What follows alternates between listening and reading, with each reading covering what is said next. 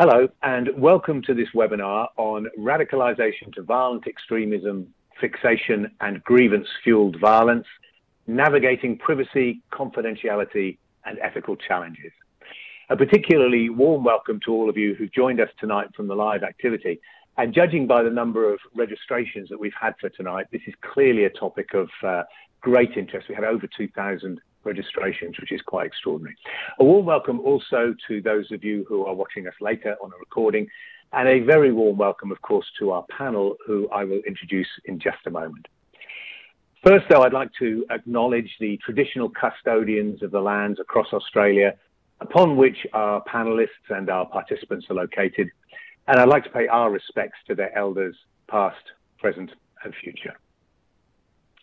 Just to acknowledge the fact that the webinar has been funded by the Countering Violence Extremism Subcommittee under the auspice of the Australian-New Zealand Counter-Terrorism Committee, supported by Department of Home Affairs and produced by MHPN, Mental Health Professionals Network. And this is actually the last of a series of 3 webinars on these topics. And the broad purpose of this series of webinars is twofold, really. First of all, it was to I guess, increase your awareness and understanding of the issues surrounding countering violent extremism. And secondly, it was to support you to better identify and manage the threat posed by those who are at risk of this kind of behavior. So that's the kind of gist of what we were hoping to achieve by the series of 3. My name is Mark Creamer. I'm a clinical psychologist in private practice and also a professor in the Department of Psychiatry at the University of Melbourne. And in my clinical work, and certainly in the days when I was working in public sector psychiatry, I would from time to time come across people about whom I had serious concerns regarding their potential for violence. And I always found those very difficult and very challenging situations to manage. So I'm really pleased to be able to facilitate the panel tonight and to pick the brains of our esteemed panelists. So without further ado, let me introduce them. You've all had their bios, so I'll keep it very brief. First, I'd like to introduce Dr. Inez Rio. Inez is a very experienced general practitioner, and she is also a GP obstetrician at the Royal Women's Hospital. As well as seeing a very broad range of patients in her clinical work in a community health centre, she also serves on a number of committees and advisory groups. So thank you very much indeed for joining us, Inez, and welcome. Thank you, Mark. At this point in these webinars, I usually ask people something light-hearted, to break the ice and make them feel relaxed. But to be brutally honest, there's not a lot light-hearted going on, at least for us here in Melbourne at the moment. So I thought instead I'd ask the panelists what they were missing or what they have missed as a result of the pandemic. So to you first, Inez, what have you missed or are missing? I miss walking further afield than the hour I can around my home. So I've certainly become very much more familiar with the local streets, which I suppose is an upside. The other thing I think that I'm missing is that sort of, I suppose, that physical connection that you have with patients when you're not layered with PPE. Absolutely, absolutely. It's prompted all of us to think about different ways of doing our clinical work, hasn't it? And some of it, I agree, is not that comfortable. Anyway, thanks, Inez. Our next panelist is Professor Alfred Allen. Alfred is a clinical and forensic psychologist coming to us tonight from Perth.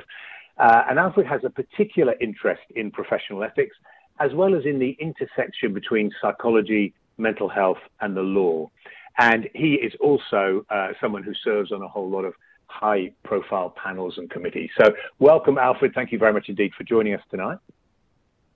Thanks for the opportunity. Yes. And of course, we're a little bit jealous of you over there in Perth because you're not quite locked down in the same way as we are. But no doubt the pandemic has caused you to change some things or to miss some things. Is there anything you're missing or have missed as a result? I was dreading this question because I really feel quite guilty to be standing here while I know you guys are all hunkered down.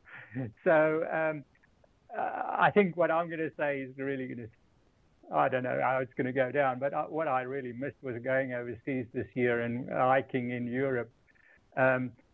So I had to stay here, but I did go down to the south of Western Australia and had a really nice hike there. Bit wetter and colder and muddier. I think that's more than enough, actually, Alfred, if you wouldn't mind. But I can certainly see what you're saying there about the overseas trip, and I have to be honest that I also missed out on an overseas trip this June, July. Thank you very much, Alfred. Our final panelist tonight is Dr. Danny Sullivan. Danny is a consultant forensic psychiatrist and executive director of clinical services at the Victorian Institute of Forensic Mental Health. As well as his medical degree, Danny has not one, but 3 master's degrees. I better make sure I get them right. He's got one in health and medical law, one in bioethics, and one in management. And he also holds academic positions at the University of Melbourne and at Swinburne University. Welcome, Danny. Thanks very much indeed for joining us. Can we hear you? Yes, thank you very much, Mark. I can tell you what I've been missing, which is the chance to have another holiday at the end of this. So as everyone else, I've missed a holiday along the way, but actually it's the hope of a holiday in the future that we really miss. Well, we haven't given up all hope of a holiday in the future, Danny, I'm sure, but it's the one thing that's keeping me going, that one day we will be able to go on holiday again. Anyway, thank you. Thank you to all the panel. So tonight's webinar is just a little bit different to our usual ones. But we are going to try and grapple with some of these difficult issues around privacy and confidentiality and ethics with this population. And we're going to use some hypothetical scenarios as jumping off points for our discussion. You've all received these hypotheticals. I should say that they are purely fictitious cases, but I think you'll agree there's a whole lot of stuff in there that if you work with this population will sound a bit familiar, and lots of red flags for us as clinicians that would certainly be worrying me, and I'm sure would worry you. So in just a minute, I'm going to ask the panelists to say a few words. Then we're going to discuss the hypotheticals. And then at the end, we're going to come back to some of your questions before we finish.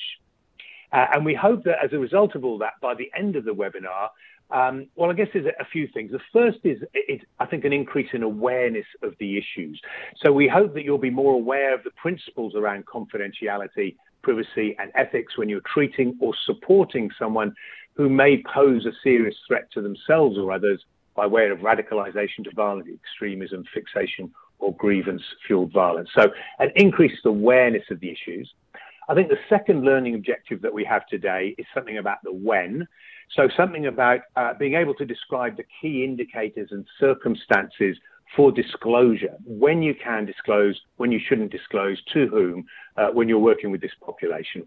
And the third learning objective for tonight's webinar really is about the how. So it's about having an awareness of the referral pathways and how to take appropriate steps, who to ring, who to get advice from, and so on, if you're concerned about a person under these circumstances. So, I've got some text stuff I've just got to go through very quickly. Sorry about that.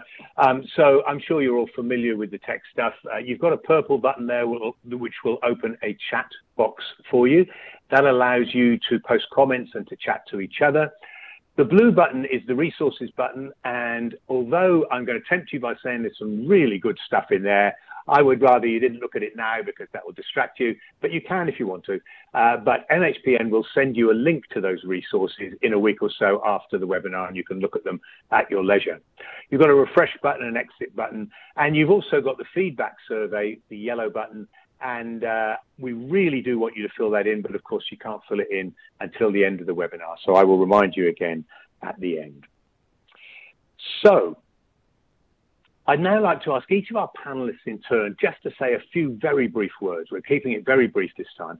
And it's really to help us get the context a little. And I've asked each of them to talk a little bit about where they go for information or support if they find themselves in these kinds of situations. So I'd like to introduce our first panelist again, Inez Rio, and ask Inez from a GP perspective, who would you talk to? Where would you go? How would you get support if you were confronted by these kinds of issues? So over to you, Inez. Thanks very much, Mark. I will frame this in the context of the case that we have at hand. And essentially, you've got an unsolicited telephone call from somebody from an organisation with an initialisation that you've never heard of before, that's telling you some fairly frightening things about one of your patients and asking you for personal and sensitive information from them to be handed over without their consent to be used for a secondary purpose. So every hair on my body is actually bristling at the moment, thinking, wow, who are you? How can you ask for this information? And what do I do in this situation? How can I know that this is actually a legitimate organisation, a legitimate person, a legitimate request, and that I'm actually required to hand over such information? Over to you, Mark, or over to you, Danny. Good. Well, sorry, I was just going to ask you, can you just talk quickly through your slides there? Can you see the slide on the screen? I can. So if we just talk very quickly through those, then I'll come back to that question that you raised then, because it's a very important one. Okay. So I suppose then I'll go through my thinking at that point. Certainly when they're actually speaking to me at that time, I'd probably be doing a little bit of an internet search to see who FTAC actually are. And then at that time, consistent with some of the Australian privacy, I've got to the wrong one, consistent with the Commonwealth Privacy Act, which we have, we've got, 13 policy principles, and they actually talk about how and when you would transmit information. And certainly in this situation, I'd be asking them to actually provide a written request that includes, when, what, how, information I would need to provide at that point. So I'd be relying on a lot of the codes of conduct and the legislation in framing that response. Okay, lovely. Look, thank you very much indeed, Inês. I'm just checking the slide. So in fact, we did skip very quickly through a slide there, but it's got lots of resources on it. And just to reassure people that those resources will be part of the list that you'll get at the end. But thank you very much, Inês. And I just go back very quickly to what I saw on the, I think it's the very first word of your first slide, which was colleagues. And perhaps just how important it is to feel that you can talk to a colleague about this. Would you say that's really important? Yeah, I mean, this is a highly complex situation and it's not something that you come across every day. So again, you actually have to structure what information you actually get in and also your support structures. So certainly in that case, I'd be requesting something that was written from the organisation that requested such information, asking me for things like, what, why, how, under what legislation, and why I shouldn't be requesting consent. But then I would actually be talking to my colleagues and providing that information to the Medical Defence Organisation in a de-identified form to say, is this a legitimate request, and what are my obligations in this circumstance? Absolutely, absolutely. And look, as I say, we'll come back to that first part of your comment there in just a minute when we get onto the hypotheticals, actually, because it is a very, very important question. Thank you very much, Inês. Let's move on now and hear from Alfred for a clinical psychology perspective and, of course, someone who actually specialises in these areas of confidentiality and ethics. So, Alfred, can I hand over to you and just talk a little bit about the context of how you would get support, where you would get support, and so on, if you find yourself in this situation. Alfred. Well, I've been mindful of the fact that if I'm judged on whether I acted professionally or not by disclosing or not disclosing confidential information, the test is whether I did what the reasonable practitioner would have done under the circumstances. And this is an objective test and is therefore important, like Inês said, to consult other knowledgeable colleagues.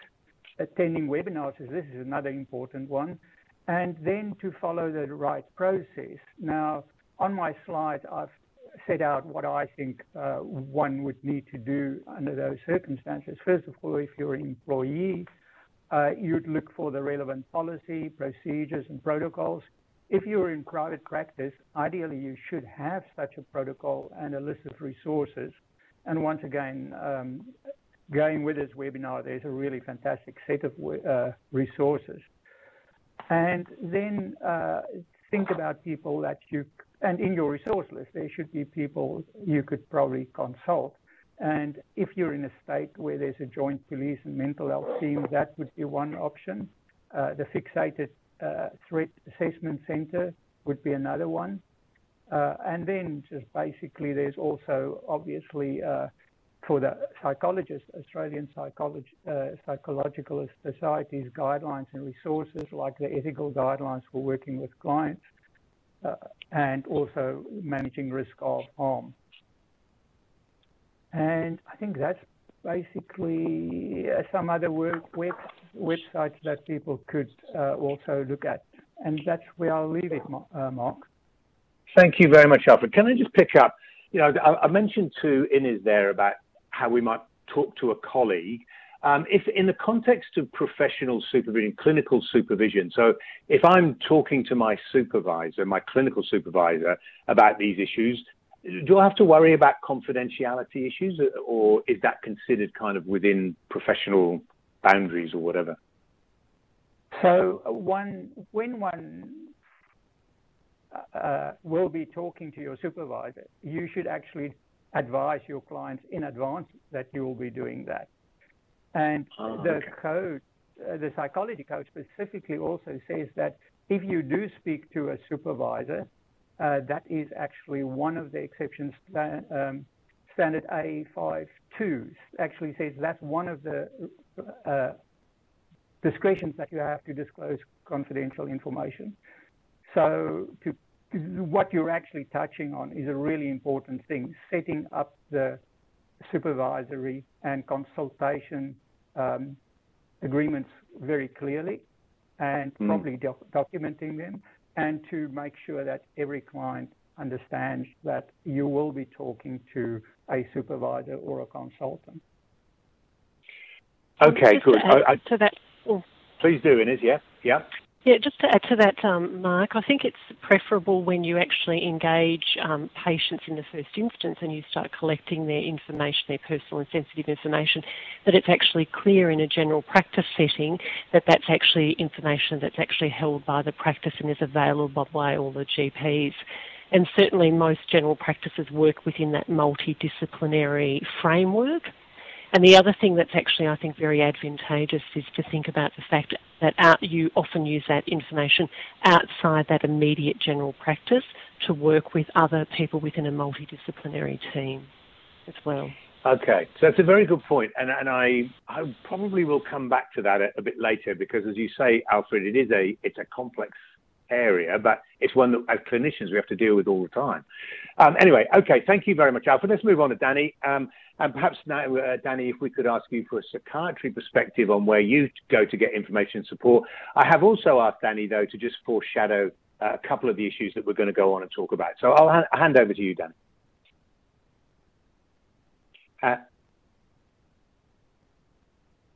Thanks very much, Mark. Look, psychiatrists and psychologists and general practitioners don't actually have particularly different perspectives on confidentiality and privacy.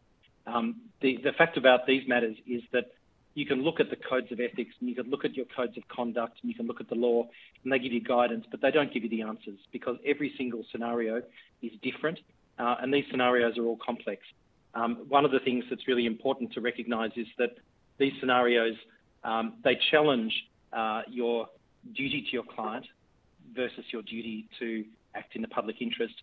FTACs, or Fixated Threat Assessment Centres, exist in some form in all of the states and territories of Victoria, or at least there's access to those services. And they're a type of service which shares information between police and mental health under very clear guidelines.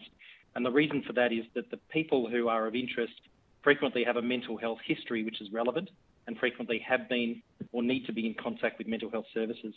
So when we look at FTACs, what they offer is the opportunity for police and mental health services to share information in order to both avert a public threat, but also to link a person to treatment or to effective intervention. When we're dealing with these confidentiality issues, we're dealing with that conflict between what we see as a public interest and what we see as our client's best interest. And of course, when you listen to us all speaking and when you're thinking about your own practice, what we're thinking about, first of all, is our client and their welfare. And one of the things to point out is that there are no straightforward solutions to this, but in many cases, we want to ensure that our clients don't hurt themselves or hurt other people because that's a bad outcome for them as well. From the point of view of a psychiatrist, first of all, we have a duty to our client, and that's a duty based in our relationship. It's the overarching duty. It's a prima facie duty. That is, it's something that we have to think of as the primary duty, but that's not to say that it can't be overridden by other competing demands. And sometimes there are statutory duties in some jurisdictions, but generally those duties are not to breach confidentiality, rather than to clearly set out situations in which you must breach confidentiality. So in the United Kingdom, some of the FTACs were associated with a duty to teachers and health professionals and others to notify police of concerns about violent extremism or terrorism. And that was a very controversial duty. We don't have such a duty, but what we might have is a moral obligation rather than a legal one. So the codes of ethics are really important to look at, but they're the beginning of the discussion, not the end. And we've all spoken about discussing with colleagues. You don't want to be having that thought, which colleague should I ring? When you're confronted with this dilemma, you should already have that situation set up. You should have a network of people that you rely on and trust and can speak about at short notice about these problems. And what you might want to do is actually look at the code of ethics, and in the discussion, in fact, they're not going to give you the answer, but in framing the questions to them and discussing the scenario and getting their further questions and feedback, you'll get a bit of advice on what you should do. And that's a really important way of thinking about it. The reason it's important in these situations, and we'll come through this with the scenarios, is there's this concept in threat assessment called leakage. And leakage is well recognised as a way in which people who pose a threat communicate that threat to other people in various ways, to friends or family or to health practitioners, not necessarily explicitly, but in enough ways to give concern, just as suicidal people sometimes signal their intentions.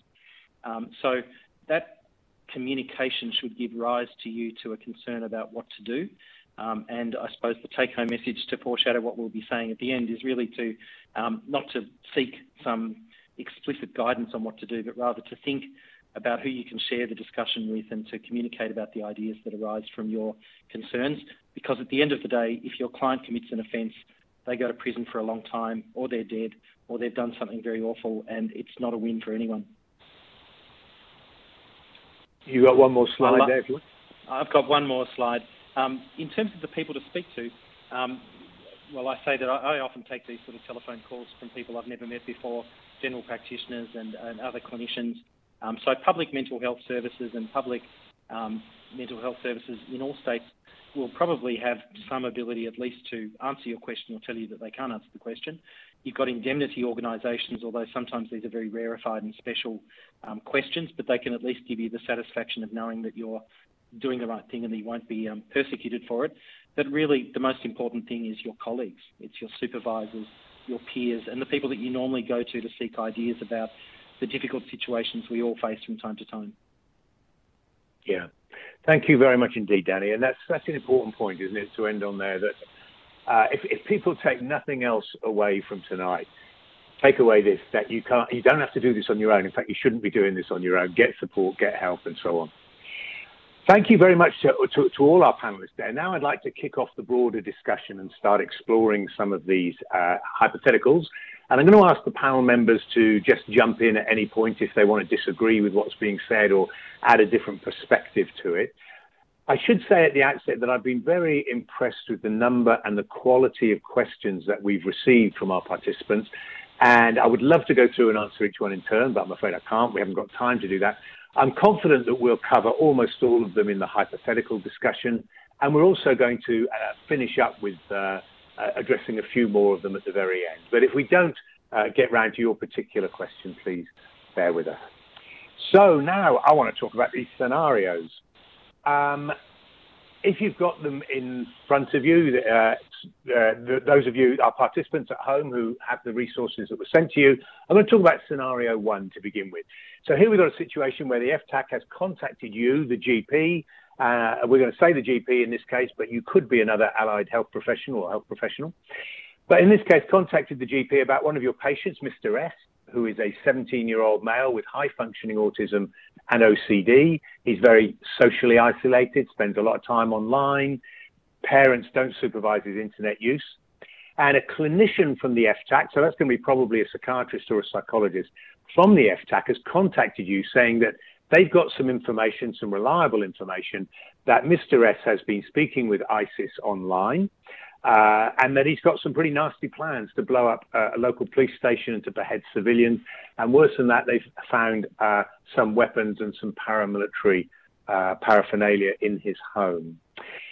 And so the clinician, the FTAC clinician, is ringing you as the GP or the health provider to get some further information so that they can do their risk assessment. You've had no previous dealings with FTAC. You're confused about what to expect and what to share, what's appropriate for you to share, and so on. And I think this scenario highlights several issues that are that perhaps speak to the difficulties that we as health providers may have when we're working with patients who've got this kind of terrorist label on them, and issues, of course, about what information should and shouldn't be revealed. It also raises issues about autism, which I'd like to come back to. I will come back to at the end, but for the moment, let's put that on hold. Inez, I'm going to put you in the hot seat because you are the GP after all. So I guess the question is, the FTAC clinician has rung you. Can you share information with them? And do you have any idea what information you can or can't share? So I might rewind to what I talked about 5 or 10 minutes ago, Mark, and just say, look, as a GP, this is actually quite a frightening telephone call. It's an unsolicited call from somebody that you don't know about, from an organisation that you've never heard about before, asking you to actually, with quite a lot of knowledge, it seems, about, disturbing knowledge about a patient of yours, asking you to provide information to them, secondary purpose of that information with no consent. And you're sitting here wondering, is this a legitimate telephone call? Is this a legitimate request? And how do I deal with that? Now, hopefully your practice has a mechanism, and all practices should have a mechanism, whereby they actually deal with such requests, whether they're with consent or without consent. And certainly you'd be asking for a written format of that. You'd be asking exactly what the request was for, on the behalf of whom, and why consent wasn't actually sought, and how you're best to actually transmit that information as well. So that's where I'd be starting. I'd be asking for a formalised request. Okay. Now, let's just wind it back a little bit, though, because you're a bit concerned that you don't even really know what an FTAC is and so on. So let's chuck it across to Danny. Let's say that Inez rings you with that exact question, Danny. You know, what is an FTAC, and perhaps what are my responsibilities here? What would you be advising her? Well, it's quite understandable why someone might do that. It sounds a bit Big Brother-ish. It's quite appropriate. I have to say that I've put the FTAC number into my phone and it's saved there so that if I need to dial them, they're there, so I know they exist. But I'd be telling her that FTACs have been around in Australia for some years and overseas for many years. They exist because there are necessary circumstances in which police and mental health agencies need to work together to prevent serious harm from happening to the community. Obviously that's a balancing act, but I'd be saying you need to think about the cooperation that you need to give. You need to think about your client, and I'd be saying give the information that you can, give the minimum amount necessary, but think carefully about what might happen if you do or if you don't. And I'd be advising her to do the same thing that Inez has already said, which is to speak to colleagues and speak to your indemnity organisation if you have more concerns. One of the things that's important is, of course, this is sometimes very time critical, and that's obviously worrying for clinicians, and that's why you need to perhaps have some knowledge in advance and be able to think about what you can provide early on and what you might provide a little later once you've had a chance to reflect and think. And just sort of picking up on one of Inez's concerns, is it legitimate to ask FTAC to put that in writing? You're saying a lot of these are time critical. Is it legitimate for the GP to say, I'm not going to do anything until you contact me in writing? Absolutely. Okay, good. All right. So do you feel any more comfortable now, Inez, about what you might or might not share about Mr. S? And yes, I do. And I think that Danny is right. I mean, you're in a position where you don't want to actually, where you want the information that you hold about that person to actually be a part of the bigger picture to make an informed decision with regards to the risk that that person might pose to themselves or to other people. So you're not in a position where you want to be a barrier, but you are in a position where you want to ensure that it's actually a legitimate request from a legitimate organisation. And you also want to have a concept about whether consent is appropriate in that circumstance, because I think you should always start off with the concept that your patients you work with collaboratively with, that you have an honest and open relationship with, and that consent is the basis that you work from. But obviously in cases such as this, consent might be not a good idea. It's a thorny issue, isn't it? I want to bring you in on something else, Alfred, now, but can you just quickly say something about that? I mean, it's ludicrous to be insisting that we get consent from the client in this particular case, isn't it, or not? So the Privacy Act premises is that we should always get consent unless it's impractical or unreasonable. So that is one of the conversations that Ines should probably be having with her colleagues, is would it be reasonable for me to ask my client's consent? And obviously Ines is also going to be a very good judge of that, because she knows her patient and she knows the type of relationship she's got with her patient. Okay. Let me take it up one level, Alfred. We've been talking to the clinician from the FTAC. So, we're talking to another health professional and so on, and we perhaps feel a bit more relaxed, I think I would, doing that. But can the clinician in FTAC talk to the police in FTAC? Is it just assumed that anything I tell the psychiatrist or the psychologist in FTAC, they will hand over to the police? I'm not an insider, so I can't tell you for sure, Mark, but my assumption would be that the clinician will talk to the police, because there are several provisions in the Privacy Act that could apply here and may even allow that clinician to speak to the police. So I think always assume that the clinician you're speaking to may share information. And going back to something that Danny said a bit earlier, so always be conservative, only release the information that you need to, and just assume that this is not going to end with a clinician. Okay, I think it's a very reasonable assumption to be carrying. If I come back to you, Danny, because why don't we then just miss out the middleman, as it were? What if and I would feel much more uncomfortable in this situation, what if the police were to ring me or to ring Ines and ask for information about the patient? Would I be in the same situation? Because at the moment, I'm only going to tell the clinician who's going to tell the police. Should I tell the police straight away? Is it legitimate to do that? Oh, look, I think that's a great question, Mike. Let me reassure you that in FTACs, there are very strict information sharing protocols, and it's not a free-for-all exchange of information. So clinicians who work in FTAC are still bound by, in our state, the Mental Health Act, so they can provide information when there's an imminent risk of harm to self or others, but they have to sort of meet that test. They can't simply pass the file across. And information that is discussed in clinical review meetings between police and mental health really has to be used for the client's benefit. So in that situation, I mean, I think you can be satisfied that there are robust protections, but that's not to say that that the information won't somehow come into the hands of police and might in the future be used in, say, a prosecution. You can't be sure of that. So I think what you need to do is be circumspect about what's offered.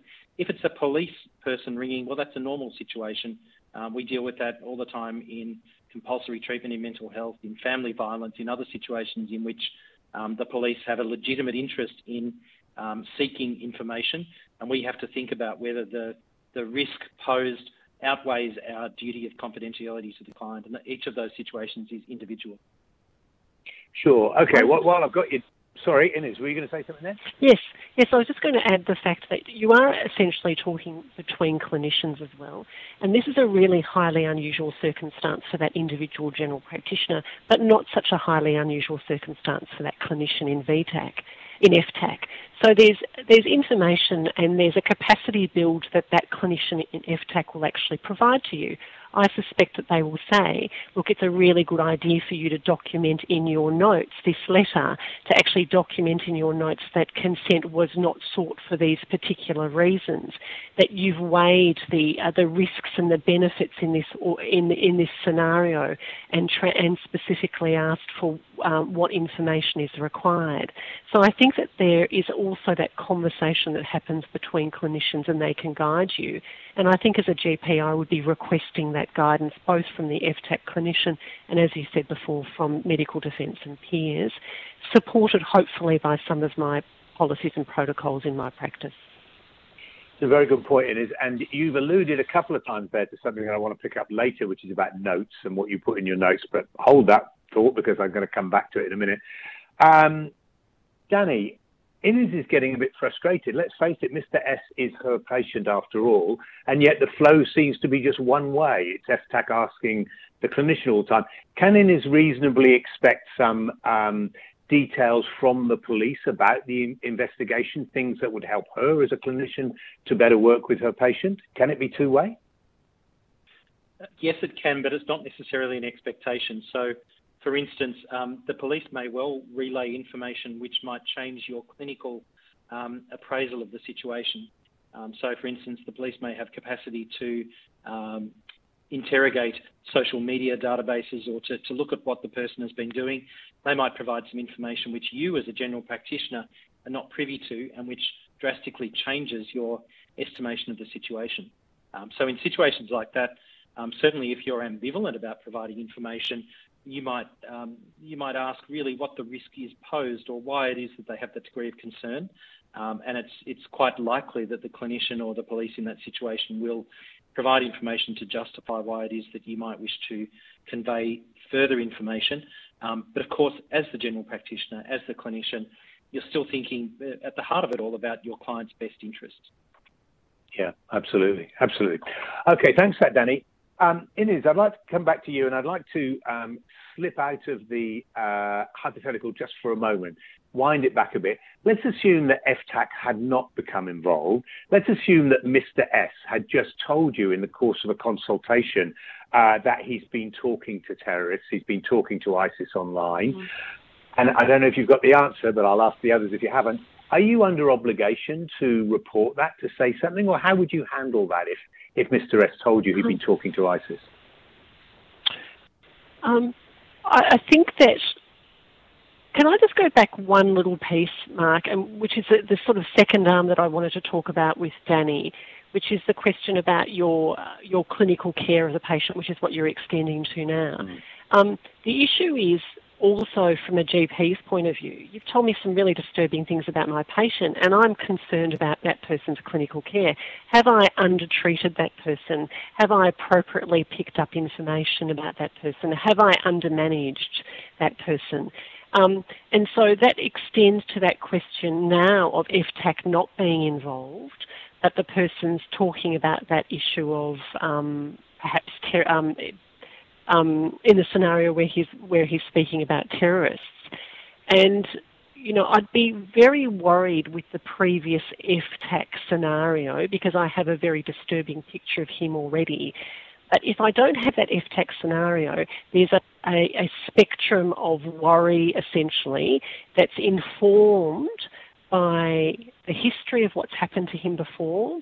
You know, is this a recurring psychosis where he hasn't acted on it before? It's been easy to manage. He's been adherent.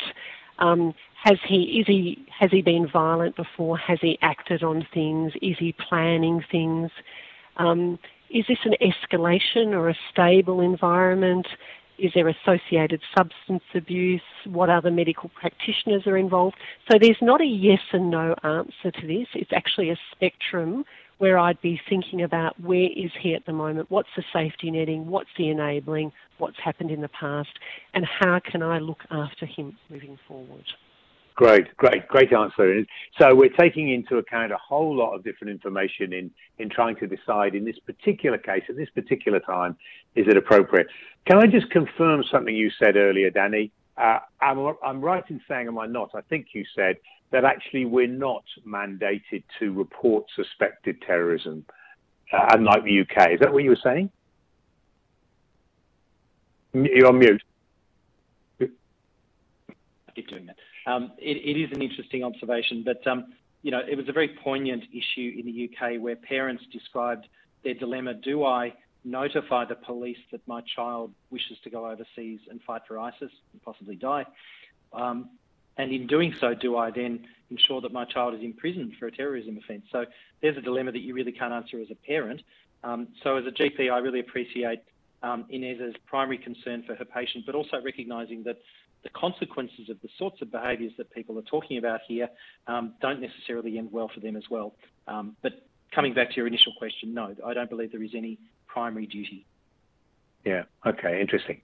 Okay. Mark, sorry. Mark, yes, Alfred. I'll just come in there. I agree with Danny. There's not a primary duty. There are legislation in some states about terrorism. I think in New South Wales specifically, that may come into play here. So, but there's no. I agree. There's not a general legal obligation. Yeah. Okay. Lovely. I don't know whether Danny.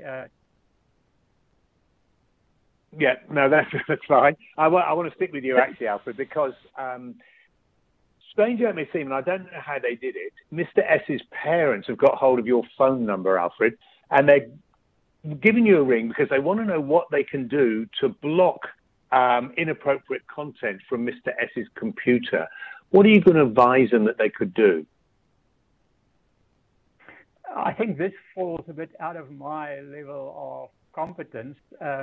If I know that they know that FTAC is involved, that's probably one resource. But otherwise, I would probably refer them to the Living Safe Together and the Mental Health Practitioners Network websites, where there are some information that may be useful. But I think that's my primary field of competence, if I put it that way. Fair enough too. Okay, before we leave this case and move on to the next one, I would like to come back to you, Danny. We hear that Mr. S has autism, high-functioning autism. We hear a fair bit about possible links between autism spectrum disorders and violence. I guess I'm wondering whether there's any truth in that. And I should say that several participants picked up on this and sent in questions. And one of the questions was actually whether a person who is on the spectrum would be dealt with differently. But can you just give us a very brief riff on this link with autism? Okay, well, I think the first thing to point out is that people with autism are not more prone to violence. There may be some reactive violence in situations at home or domestically, but I think that's very different. But what is of interest is that if we look at violent extremism, we certainly see, I think, an overrepresentation of people with autism spectrum disorders, and it's probably a combination of the fixation and the way in which people become quite rigidly drawn into a particular topic. In some cases, their naivety and gullibility. So there have been certainly a number of situations in which people with autism spectrum disorders have been exploited horribly by people who are wishing to use them as a pawn in some sort of terrorist game. The third thing I think to point out is that often people with autism spectrum disorders lack the capacity to really weigh up in the balance and think about the pros and cons of what they're doing in a logical and rational way, and are prone to perhaps coming into a particularly one-sided view of things. In terms of whether they're dealt with differently, there is no doubt that there is a degree of sympathy in the way that the criminal justice system will deal with a person if they commit an offence and they have an autism spectrum disorder. And certainly in particular, Ian Freckleton has written quite a lot on this in psychiatry, psychology and law. But the main thing to point out really is that if a person with an autism spectrum disorder is drawn into this sort of situation, although they might be a victim, what we're also dealing with as clinicians is our cognitive dissonance, because we're thinking about them as our patient and as the person with the problem. And it's really difficult to reconcile that with a person who then might go and engage in some act which is antithetical to our view of them as a patient needing healthcare. Okay. And would they be managed any differently if they were on the spectrum? Managed by the mental health system or managed by the criminal justice system if it goes No, on? I'm thinking more the criminal justice, I guess, the FTAC police, would they be managing this case differently if they knew that he was on the spectrum? FTAC is certainly keen in situations like this to ensure that people with mental health needs or other mental disorders are appropriately linked to services, particularly if that can be a way of circumventing something bad from happening.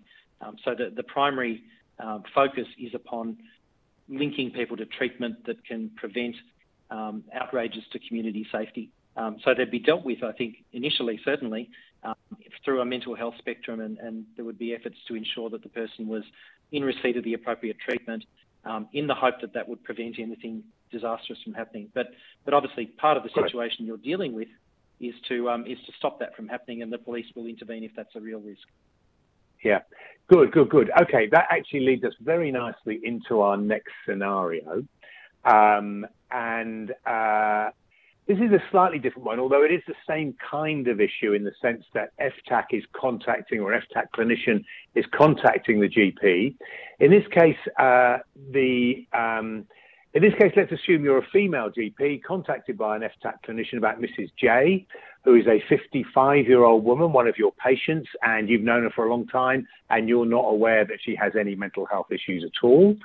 But they've learned that Miss J has a history of erotomania, and she's had in the past quite powerful delusions involving a city councillor, and she has recently shifted those attentions to an MP.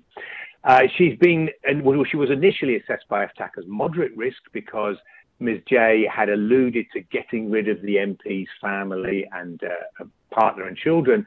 But it's now been elevated to a high risk because they found out that she's got a gun license and gun club membership. Ms. J has refused to speak to FTAC or to the FTAC clinician, so they're liaising with you, their GP, and they think that she needs urgent treatment for her delusions. She's got no insight and so on. So I guess that what this does demonstrate, and it's kind of something you were alluding to there, Danny, it does demonstrate that FTAC is not just about protecting VIPs, although I'm sure they would love to protect the MP in this case, but it's also about identifying someone who's got a long-standing, previously unidentified mental health problem. But it also highlights similar issues to our last case, I guess, about what can be said and what can't. And I'll just whiz through those very quickly. Now, I should say for our tech colleagues, I've lost two of the pictures there, but I'm hoping that Inez and Alfred are still with us. I can still see Danny. I'm still here. You are? Good. That's all I need to know. Okay. So I guess three questions about what information can and can't be shared in Ms. J's case. And I know they're going to be quite similar to last time.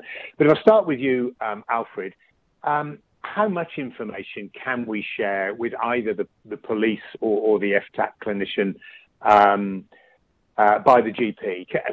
Are there some guidelines about how much information we can share, in this case, about Ms. J? It seems to me like FTAC is better informed than the GP in this case. Yes, yes. So I think it depends. Okay, so let's just go back to the general rule in this case. So the Privacy Act says that we can only use information for the primary purpose we collected it. And if there's a secondary, we either need to get consent or then we need to decide about the threat and so forth, and whether there's a reasonable belief. Now, this doesn't seem to apply here, but now I think Inez would say, well, look, actually, FTAC is asking me to help this patient. I've got a duty of beneficence to help here, and if I can get into a conversation with FTAC and the clinician at FTAC, we can maybe help the client. And therefore, I would say that the information shared with the FTAC clinician would depend on what would be the best interest of me helping my patient under these circumstances. Just keep in mind also, and Inez has said this as well earlier on, that the Privacy Act also says that when possible, we need to get consent. It's practical and reasonable. And once again, depending on my relationship with this client, I may have an open conversation with this client and say, look, this is the situation, and these are the risks for you, and where do we take this? What's our plan of action? Can I just ask you, and it may be the same answer really, but one of the participants asked, I thought, a legitimate question, Alfred, about what about the next of kin? As a clinician, as a GP or a psychologist or whatever, can I share information with the next of kin? I know that's one of the real difficulties, and it would depend in but as a general rule, not with an adult mature person, unless you believe that you've got a duty of care towards that next of kin. But that's a really difficult one, and a very, I think one would have to look at the circumstances. But as a general rule, I think you should rather be very cautious about sharing information with the next of kin. Yeah, sure. And it is a situation that we come across a lot, isn't it? In not so much in this, I'm not thinking so much in this violent way, but treating adolescents or perhaps, young adults, and the parents are so upset, so concerned, and they want to know what's happening. And you have to say, I can't talk about it, unfortunately. And it's very tough for the parents. Mark, I think it's probably the people, family members of people with mental illnesses would say that's one of their biggest frustrations. But there's a balance to be found here, and also keeping our patients involved and maintaining their trust in us. Yeah, quite. Did you want to come in there, Ines? Just quickly? Yes, I think that was a really important point, especially for the first case, because he was 17, and it certainly crossed my mind as a general practitioner that in the clinical care of that 17-year-old, whether you'd actually involve his parents. But really a 17-year-old would be regarded as a mature minor, and as I said, as Alfred said, I think that it would be somewhat tricky, but it doesn't mean you haven't got a bit of wriggle room, I think, about inviting the parents in and perhaps getting a more fulsome picture of what's happening to that young man at home. Even though you might not be transmitting information to them, you might be garnering some information that gives you more of a context about that person. Okay. Danny, do we need to be concerned about, in this case, warning the GP about it, or is it something we can wash our hands of and just let FTAC or police make that decision? And I can't see you, Danny. I'm here. Sorry, go on. The scenario is an important one because it does involve also the local area mental health service. And once more, this is not necessarily frequent for GPs, but they are used to dealing with people who require compulsory treatment under the Mental Health Act or who decline treatment. And it's always it's a tenuous balancing act between preserving your relationship with the patient while ensure that you act in their best interest, sometimes when they're not able to do so themselves. And in a situation like this, I would be working with the area mental health service.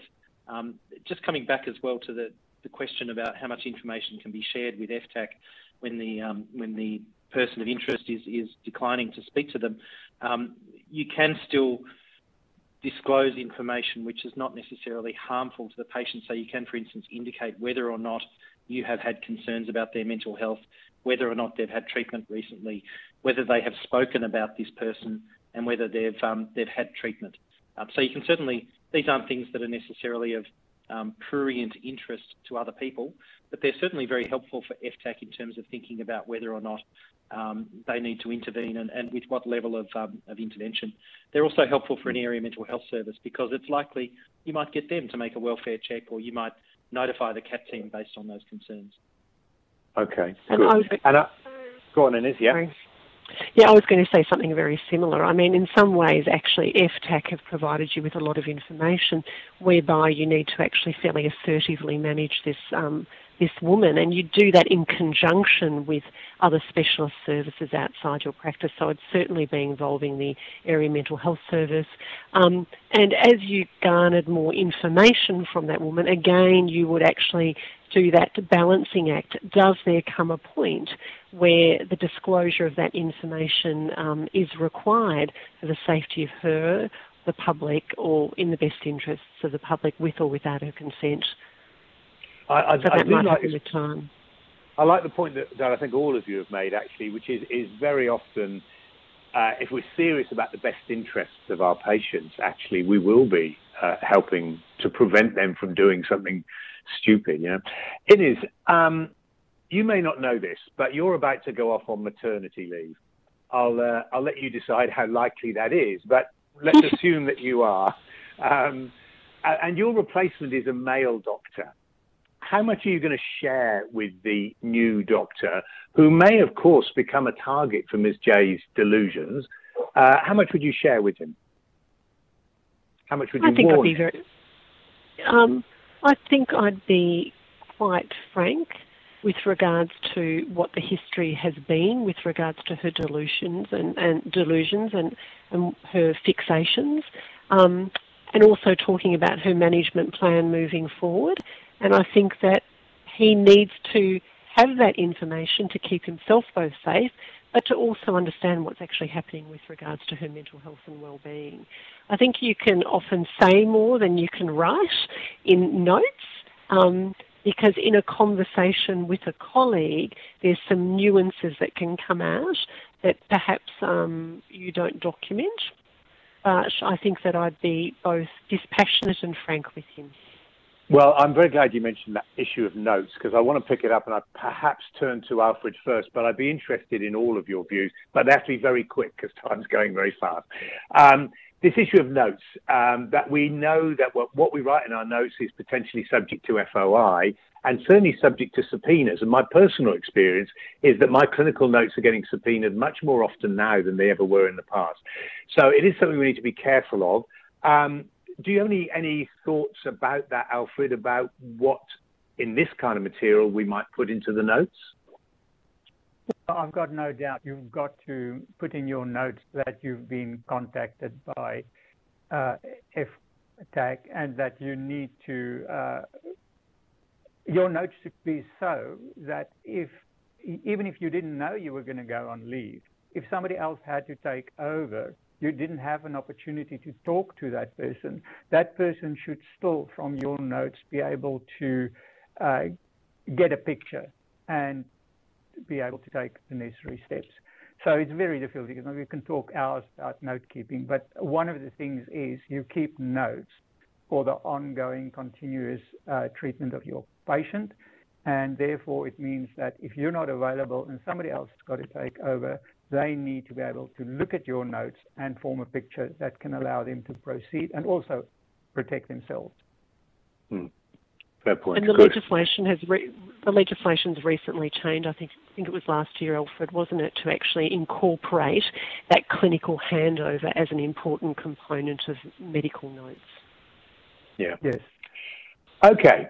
As I say, time is running out. I want to have a very quick look at scenario 3 before we finish off with a couple of questions from participants. Scenario 3 is a little bit different because in this case, FTAC haven't contacted you. It's you as the GP that's concerned about Mr. D, who is a 34-year-old single male with a diagnosis of chronic schizophrenia. Mr. D's mother contacts you because she thinks that he's been attending right-wing rallies, he's been making racist, anti-Semitic comments, he's been hanging around with outlaw motorcycle gangs and so on, and that he claims he's hearing voices that are telling him to burn down a mosque. He's smoking a lot of cannabis and so on. You're the treating GP. What would you do in this scenario? The information's just come from his mother. Would you raise it with Mr. D? Would you contact FTAC, or what would you do? You're on mute. Sorry, I was just saying similar principles to before, Mark. I'd actually somehow get him into my room and have a conversation with him and determine what I felt was the risk in this scenario and maximise his clinical health and well-being. In determining the risk of the risk that this young man has to himself and others, I'd be putting the puzzle pieces together of the information provided by his parents and also any past history that I have. And certainly if I had concerns, I'd be, knocking on the door of my colleagues and having some conversations with other people outside my room. Sure. Okay, good answer. Good answer. Now, if you do want to do something, I'll go to you, Danny, for this. This is just the kind of the take-home message, I suppose, or one of the take-home messages. If we are concerned about someone, if Inez is concerned about Mr. D, who do you think it's best to report it to? Do we go straight to FTAC? Do we ring our local police station? What do we do? Several participants have asked this question, so it's an important one. Danny, what do you think? Oh, look, in this scenario, and it's made much more straightforward by the fact that this man has a chronic severe mental illness, I think you would go to your area mental health service. So thinking about this, FTACs are set up really to focus on people who have fallen out of treatment or have become estranged from treaters, or in some cases where treating services don't perceive that they meet the threshold. This is a man who's likely to be taken up by a mental health service, and it's much more straightforward, whereas the other two scenarios raise cases where the local mental health service might not see that they have a necessary duty to intervene in that situation. Yes, okay, but you're the psychiatrist in the area mental health service. Then, if you want to pass the back, you're the psychiatrist there. What are you going to do? He's got these delusions. He's got these voices telling him to burn down a mosque. You're still not going to contact FTAC. You're just going to rely on our capacity to treat his delusions, or his hallucinations. If I were treating Mr. D, I'd be engaging him with our crisis team. I'd be looking at his amenability to treatment, his capacity to consent. It's likely on the basis of the scenario that he'd be in for a compulsory admission. And I'd really be seeking to explore his beliefs. I'd want to know how delusional, how fixed, whether he'd made any approaches or preparations. And I'd be thinking carefully with our service, with our leaders, with managers in the service about whether we made a notification to police about that. I probably wouldn't be thinking necessarily about FTAC. I'd be thinking about contacting the police if I thought there was a very significant risk of that occurring. Because the fact of the matter is, FTAC really is not going to be particularly interested if he's firmly engaged in treatment with us and we see that we have a duty to him. Yeah, that's very interesting. But when you say contact the police, and I'm thinking of the clinician sitting out there in a rural area or whatever, are you talking about just ringing up the local bobby, the local police station? No. Of course, most services will have a liaison person. They'll be able to speak, in an informal basis about what to do about situations. In a situation like this, obviously, this might well respond simply to assertive treatment, to engaging him with medication and getting him off the drugs and removing him from his peers. But if, in fact, he's got a house full of explosives, he's got fireworks, he's got, incendiaries in his house, he's got maps of the local mosque, and you can see that sort of information, then I, as a clinician, as a psychiatrist, would be very reluctant to be carrying the risk that I could simply discharge him home without the fear that he would do something dire and cause harm to the community. Yeah, great. Okay. I think that in reviewing those hypotheticals, we have answered most of the questions that came in from our participants. There's a few that we haven't, and they raise a couple of interesting issues. So let's see in the last 5 minutes or so whether we can address a couple of these. And I'll go to you first, Alfred, if I could. One or two, in fact, a few participants asked about whether we risk being accused of professional misconduct if our concern is dismissed. So, we're accused of breaching confidentiality when actually there was no risk there. Are we at risk of professional misconduct? So, as I started off, actually, professional misconduct depends on what the reasonable practitioner would have done under those circumstances. And basically, generally, doing consulting, following the guidelines, following protocols, following legislation, one would probably be not be found to be unprofessional.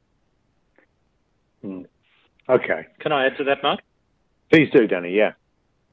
Certainly, if you look at cases in Australia which have focused upon negligent discharge from hospital, where a harm happens to someone, or the duty of people like police to prevent suicide, people acting in good intention tend not to be found guilty of professional misconduct. I think it's fair to say that if you lay out your reasoning, the pros and the cons, you talk about the measures you've taken to seek other opinions, and you come out with your decision, you might have made the wrong decision in retrospect, but the fact that you've thought through the options is really going to defend you against claims of misconduct. Yeah. Okay, good. That's reassuring for people, I think. Okay, another question that participants have sent in, and I'll give this one to you, Inez. The question is really, what's happened to our professional relationship once we've made a report? Can we maintain a trusting relationship with our client, having spoken to FTAC or whoever? What do you think? I mean, and is it repairable? Is it repairable?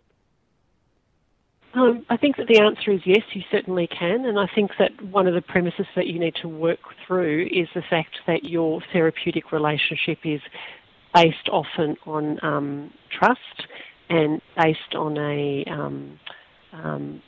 on your desire, your fiduciary duty to that patient. And so I think that where you can, you are honest. But in some circumstances, you can't be completely forthright with regards to the transfer of that information, depending on the risks associated with that. But if you start off with the premise of, I will try to get consent. If I can't get consent, then I will try in a circumstance to inform the person that I've actually notified FTAC or whoever the organisation is. And if I can't do that, then I'll clearly understand why and try to repair or to continue with that relationship ongoing. I mean, hopefully as that person becomes more well, we'll develop insight into that and why that was actually done. And as we've said before, both for the interests of the public, but also for their own interests. Absolutely. Okay, Danny, Inez is saying there that she'd make a clinical decision, but if she felt it was appropriate, she would tell her patient that she had been talking to FTAC about him or her. What would FTAC think about that? Would FTAC be concerned that we are telling the patient that they're being investigated? Well, look, they certainly might, but you can ask them. You can ask them what information you can reveal to them, what it's appropriate for you to say that you're aware of. They may well have police reasons not to disclose information. For instance, it could reveal that the person's under surveillance or that their social media is being monitored. I would check carefully with FTAC what you're allowed to say and what you weren't. But I think that the general sentiment is a really correct one. Where possible, you work with your patients, and that tends to be the better thing in the longer term. If you can't work effectively with them, then you obviously have to escalate to different levels. And presumably, whether or not it's going to put you under increased risk is also a consideration. If I tell my patient that I've had contact with FTAC, whether that puts me at risk, that would be a consideration also, of course. Yeah, absolutely. All of these things are... Yeah. I think you need to distinguish between the discomfort that you might face from breaching your patient's relationship. But the point we made earlier about notes, the other reason you take notes is to protect your colleagues when you're on leave so that they know what's been going on. Yeah, quite. Danny, while I've got you there, this is it's a straightforward question. I'm not suggesting that the answer is straightforward, but I think it's a legitimate thing for people to ask. And that is, what are the key indicators of progressing from ideology to action? In a few minutes? Yeah, well, less than a few minutes. You've got max, yeah. Well, look, there's no particular indicators, but you're talking about fixation. You're talking about the level of interest. You're talking about whether the person appears to have a balanced life with other aspects to it, or whether they've become preoccupied with a particular grievance or idea. And the other aspect we mentioned earlier is leakage. So when they start to communicate plans or to make indications that they're preparing for something, those are concerns that they're moving from thought into action. Good. Okay. That's very helpful. Thank you. I'll come to you, Inez, but I'd like actually everybody's opinion on this. This is going to be my last question. And that is about what do we do to protect ourselves? How do you protect yourself and other staff while also, I guess, maintaining confidentiality? So you don't want to tell the whole clinic that Mr. D has made, or whatever it is, Mr. S has these problems. How are you going to protect yourself and others while still maintaining a level of confidentiality? I'll throw it to you first, Inez, but I'd be interested in others' thoughts. I think that there's the protection against your professional protection against burnout, and then your physical protection as well in this circumstance. And I think that the protection against burnout is actually about having colleagues, about sharing these burdens with other people. about being really clear what your roles and responsibilities are and what you can do and what you can't do. And I think that they're incredibly important things to have in complex situations such as this and in complex working environments. I think with regards to the physical well-being of you and your staff, I think that you do need to work in conjunction with the organisations in that if you're concerned at that level, this person is obviously somebody who would be involved with law enforcement, and I think that you need to take their advice about issues pertaining to safety of you and your staff in those instances. Sounds very good advice. Do either of the others have anything they would like to add to that point? No? I'll just echo what Inez says. A problem shared is a problem that's really much easier to deal with. Very much so. And that's a theme that's come through over and over again tonight, isn't it? And yeah, as I say, it's a really important message. Okay. Unfortunately, we've run out of time. There's such fascinating topics, and I had a whole lot of questions there that I was hoping to get to, but we haven't quite had time. But I think we have explored a whole lot of the issues and complexities around these kinds of cases. So I hope you felt so too. To finish up, I would like to ask each of our panelists if they've got any very brief take-home messages for our participants, if you like. So Inez, let me start with you. Any brief take-home messages? Mute. Sorry. Many of these complex situations are balancing acts.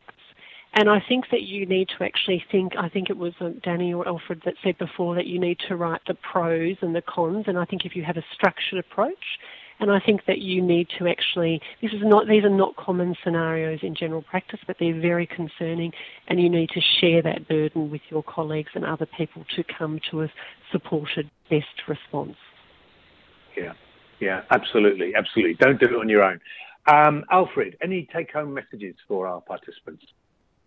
Mark, I think the bigger picture is that people consult us and confide in us because they trust us to help them and keep their private information confidential.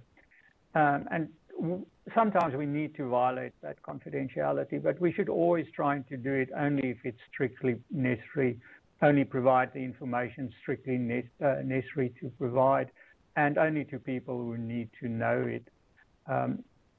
So I'll leave it at that. Great. Okay. Thank you very much indeed, Alfred. And Danny, finally, you some take home.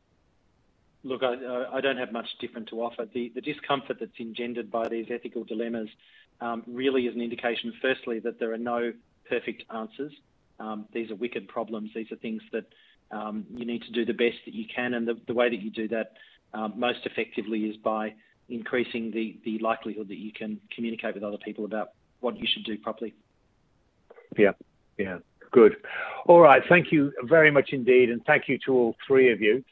Somehow we've gone back in the slide and I need to be further ahead, so just bear with me.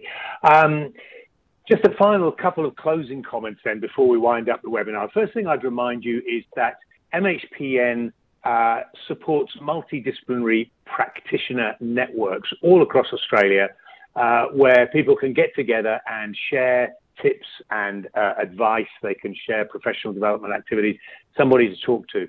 And as we've been saying consistently tonight, having someone to talk to is absolutely crucial. So can I please suggest that if you're interested in joining one of those networks, that you get in contact with MHPN. In fact, in the resources that we're going to talk about in a second, you will find out how to get involved in one of those networks. The second thing is, as we said early on, that there are some great resources associated with tonight's webinar, not only what our speakers have provided in their slides tonight, but I have to say that the material provided by Home Affairs is brilliant. There's really simple, detailed stuff about who to contact, how to contact them, phone numbers and so on. Plus, there's a whole lot of really good fact sheets for health professionals. They're really good stuff, so I strongly recommend that you have a look at that as well. Finally then, I would like to ask each of you to complete the exit survey. It really is very, very important. So before you log out, just make sure you complete that so we know how we did today. This was the final webinar, as I said, in a series of 3 that were commissioned by Department of Home Affairs, and I would like to thank them for commissioning this series because I think they've been great. I've really enjoyed facilitating them, and I think we've had some really interesting and valuable discussions for clinicians in the field.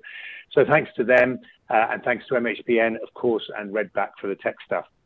Thank you very much indeed to our panelists for tonight, who I thought were brilliant. Thanks to Ines, Alfred, and Danny. I thought their contributions were magnificent. And thank you very much, finally, to you, our participants, for your involvement and engagement and so on. It really is your involvement that makes it work so well. So I hope you found it valuable. Thank you very much again to everybody, and good night to all.